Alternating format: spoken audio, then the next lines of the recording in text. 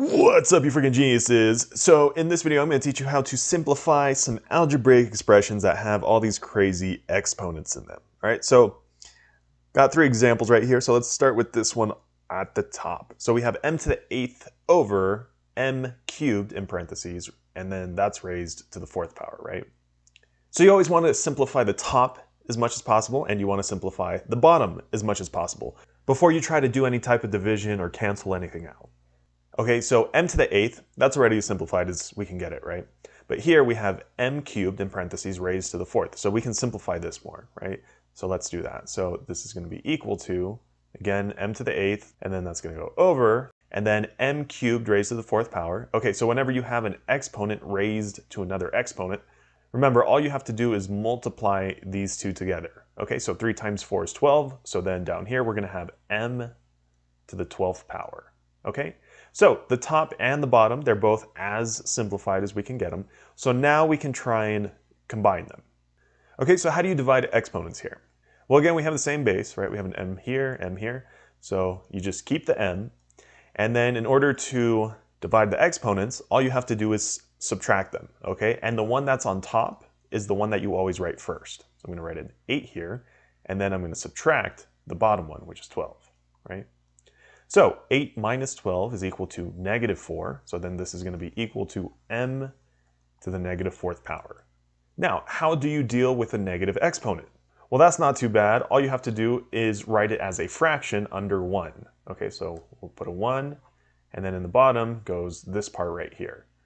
And then the only difference is instead of the exponent being negative, it turns into a positive.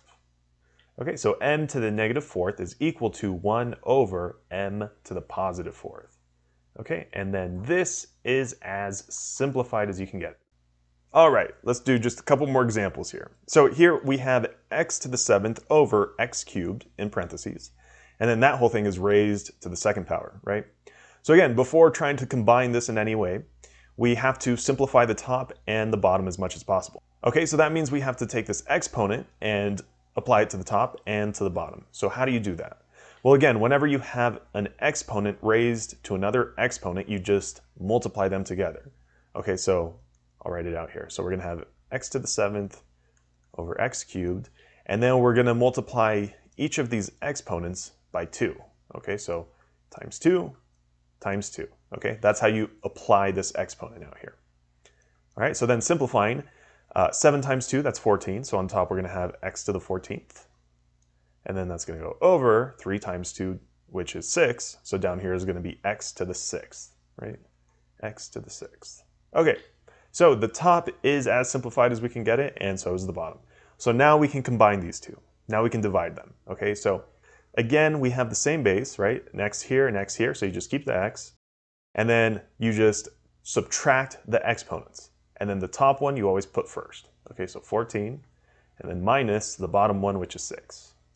Okay, so 14 minus 6 is equal to 8, right? So then this is going to be equal to x to the 8th power. Okay, so that would be your answer. All right, so now let's just do this last one right here. Okay, so again, first thing we have to do, like in the last problem, simplify the top and the bottom, right? So you do that by applying the exponent. So like we applied this exponent to this whole thing, we're going to have to do the same thing here. Okay, so we have to apply this exponent to the top and to the bottom. Okay, and as you can see, we also have coefficients in this problem, right? We have a 4 on top and an 8 on the bottom. Okay, so this negative 2 right here, we have to apply it to every single term that's inside of our parentheses here. Okay, so that means we have to apply it to the 4, we have to apply it to the b to the negative 5, we have to apply it to the 8, and we have to apply it to the c cubed. Okay, so 4 different times. Okay, so then this is going to be equal to 4 raised to the negative 2 times b to the negative 5, also raised to negative 2, and then that's all going to go over the bottom part, so 8 raised to the negative 2, and c cubed, so times c cubed, also raised to the negative 2. Okay, so let's simplify this some more. So starting here, 4 raised to the negative 2 power. Okay, so whenever you have something raised to a negative exponent, you just throw it to the opposite side and you make it positive. Okay, so going back to this first problem up here, right? We had m to the negative 4. So we just threw it to the denominator and made it positive, right? So we're going to do the same thing here. So 4 raised to the negative 2 is going to be 4 raised to the positive 2 in the denominator. Okay, so let me draw in the bar right there. Okay, so it's in the denominator, right? And it's positive. Okay, so then the next term, b to the negative 5 raised to the negative 2. Again, whenever you have an exponent raised to another exponent, you have to multiply those together. Okay, so negative 5 times negative 2 is positive 10, right? Positive 10. So here we have b raised to the 10th power. B raised to the 10th power. And since it's positive, right, we don't have to move it to the denominator like we did with this first term, right? So we just keep it on top right there. So b to the positive 10. Okay, so we simplified our two terms up here on top, right? So now let's go to the bottom. So now here we have 8 raised to the negative 2 power. So again, whenever you have a negative exponent, you just throw it to the opposite side and you make it positive. So that means we're going to have an 8 to the positive 2 on top now. And remember, we're multiplying everything together, right? This is all multiplication.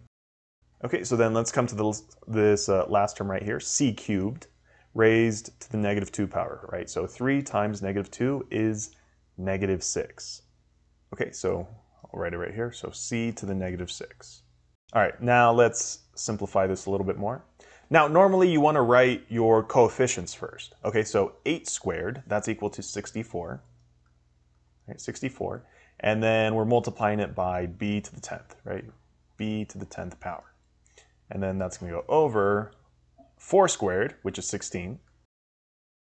And then here we have c to the negative 6th power, right? So whenever we have a negative exponent, again, you put it to the opposite side and make it positive. So that means we're going to have c to the positive 6th power right there. And I'm going to scoot over just to have a little bit more room. Okay, so now the last thing you want to do is see if you can simplify anything with this division right here. And we can, right? Because we can simplify these numbers. So 64 divided by 16, that's actually equal to 4. And then we have the rest of our answer right here, right? B to the 10th, C to the 6th. B to the 10th, C to the 6th. Okay? So that would be your final answer. So if you found the video helpful, definitely leave a thumbs up down below. And if you have any other questions or want to see any other examples, just let me know in the comment section below. Also, there's a couple playlists attached that I think you'll find helpful, so definitely check those out, and I'll see you there.